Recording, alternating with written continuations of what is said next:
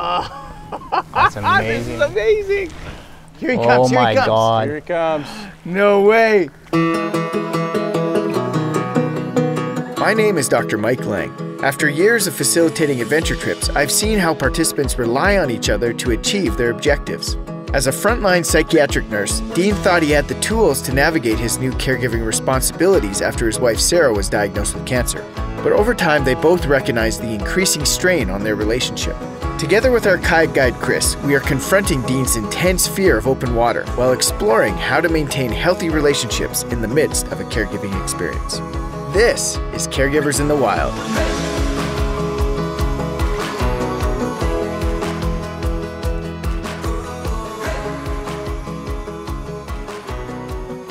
Dean told me he's a little nervous. Oh yeah. That's okay. Super nervous. Yeah, no. That's Super nervous. totally natural. This smile is his super nervous look Yeah, that's right okay. now. Once you're out and it's just flat, we'll just coast along. Well, that's It's gonna good. be That's why we're beautiful. going together. Yes. Yeah. Thanks. Yeah.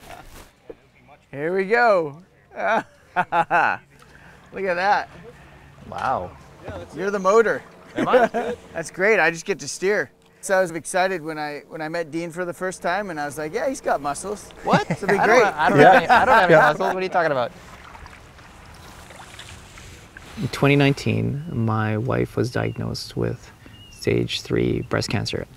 My youngest was probably 3, and my oldest was about 6.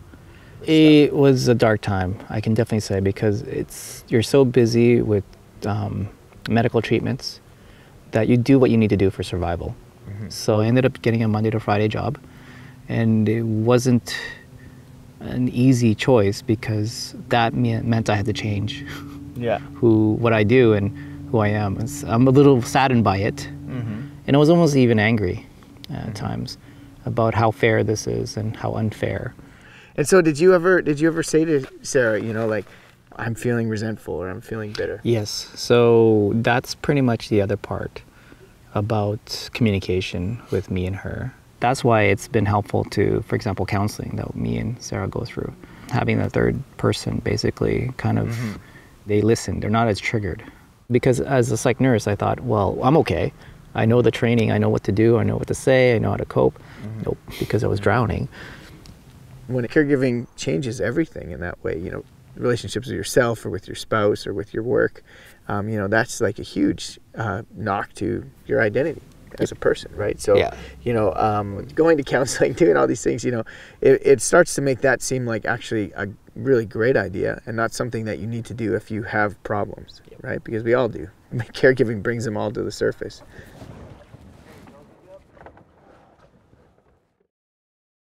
You felt good after last night? Yeah, I did actually. And now we're going to do more of an open crossing. Oh wow, to that island over there, right? So, Yeah, well, now we'll just keep trying to go as straight as we can. Center of that island there. yeah. If the weather's nice and you can get away with it, coming out to the Bretons is kind of it's a great idea because you never know what's going to happen out here. Yeah. So Chris, you were listening in yesterday as we were chatting. Yeah. What were you thinking about? I was kind of self-reflecting a little bit, you know, like you got to be strong for your kids. There's times when they're going to learn why you're upset and why you're happy. And well, I think you're already doing the first step. Like you're already explaining what's going on the best you can. You gotta use your words. Yeah. That's what I say, right? Use your words. You got to use your words. Yeah. Oh, there's a seal sticking up there. You see him sitting up there? Rock. Oh, that's amazing. Yeah, he's a little guy. It's cool getting to be out here with a couple dads, actually. Yeah. Reflect on this stuff, you know. I mean, you don't really talk about being a dad. You just do it. Yeah, right? it is. It's just in the same way. You don't really talk about being a caregiver. You just do it. Yeah. Again, that's a cedar, right? This is what will catch a spark. Yes. As soon as that does, it should ignite enough. Oh, look at that. Anything burnt that's on the beach, bring it for your fire. Oh. The inside will be nice. Yeah. Fire 101. Yeah. It's going. Oh, that's amazing.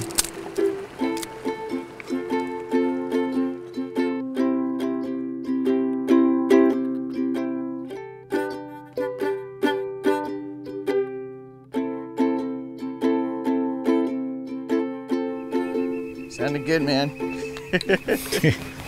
Sounded real good. Thanks. Beautiful. A long time ago, someone shared with me something called the path principle. You ever heard that? The No, path principle? no.